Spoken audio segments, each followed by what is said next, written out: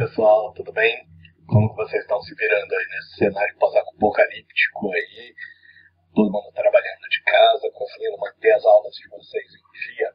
Bom, essa série de vídeos que eu estou produzindo visa apresentar algumas ferramentas digitais para que a gente consiga manter em sala de aula algumas das práticas que a gente gostaria de tocar adiante nesse momento em que a gente tem a suspensão das atividades presenciais.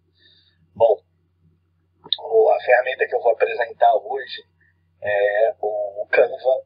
É uma ferramenta de design, basicamente, mas que ela pode ser o canal de abertura da criatividade dos seus alunos. Então, se você está pensando em trabalhar com alguma coisa relacionada à criatividade, à produção de materiais de comunicação, cria uma conta aqui no Canva para você consegue fazer um login via Google aqui, como eu estou fazendo, e começar a produzir imediatamente. A grande vantagem do Canva são duas principais para mim. Primeiro, ele te permite criar uma quantidade muito grande de recursos, tá? Então, essa é a página da minha conta. Olha, você consegue produzir um documento em A4, você consegue fazer apresentações de slide, você consegue produzir conteúdo para Facebook, até uma capa de serviço, se for o caso, apresentações de slide, eu falei, infográfico, que é uma das funções que eu mais uso aí, post para Instagram, logotipo, cartaz, um vídeo, panfleto de comunicação, cartão de visita, currículo, brochura, olha, é uma infinidade mesmo de opções que vocês conseguem produzir através do Canva mesmo, tá? Vai depender do que vocês querem exatamente. Vocês podem pedir, por exemplo, para os alunos, ao invés de fazer um artigo de pesquisa, transformar esse artigo num painel, nesse formato de congresso mesmo, e aí publicar isso num mural estilo, de repente ali dentro do Moodle mesmo, ou compartilhar com a sala por uma rede social qualquer, né, o Instagram, por exemplo, ou mandar por e-mail uns para os outros. Tá, o material que você produziu, ele fica guardado ali dentro.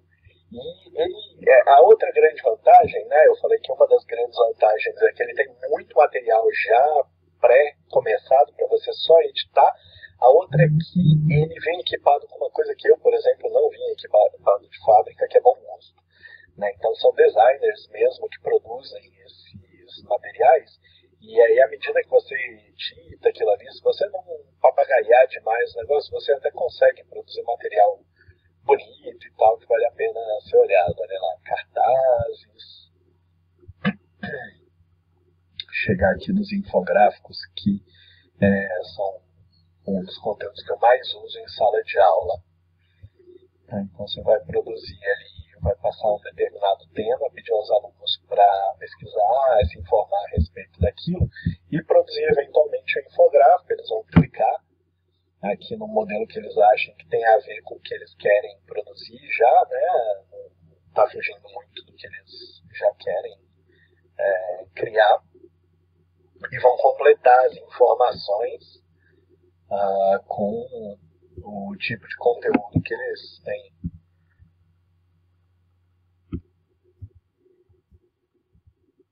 Então você consegue, olha só, criar um ciclo de vida da borboleta, editando aqui os desenhos e editando os textos, fonte, mas principalmente o conteúdo, né? E aí com isso produzir um material de qualidade visual bastante agradável e também informação, conteúdo de qualidade.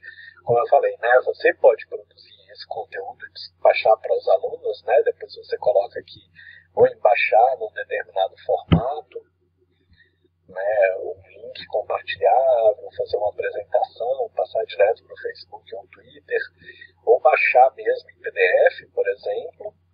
Mas você também pode pedir aos alunos para trabalhar com isso. Tá? Então eles conseguem, inclusive, trabalhar de forma colaborativa, mais de um aluno ao mesmo tempo mexendo numa mesma produção dessa, no mesmo infográfico desse. Tá?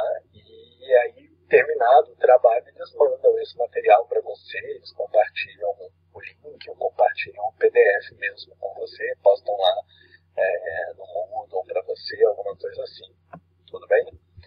Tá? Então, esse daqui é o Canva, ele é bastante interessante para a produção de material da sua parte ou da parte dos alunos, e para a produção de conteúdo de boa qualidade visual, tá? Em vários formatos aí possíveis. Tá? Bom, boa sorte com as suas aulas online. E uma coisa, se você tem alguma prática que você não faz ideia de como vai trabalhar ela online, por que você não manda um e-mail para mim? É profbessa@unb.br. Manda um e-mail, conta que você está com dificuldade de transformar e me passa esse desafio que eu vou pensar junto contigo e nos próximos vídeos eu tento responder vocês. Um abraço, até a próxima e lavem as mãos.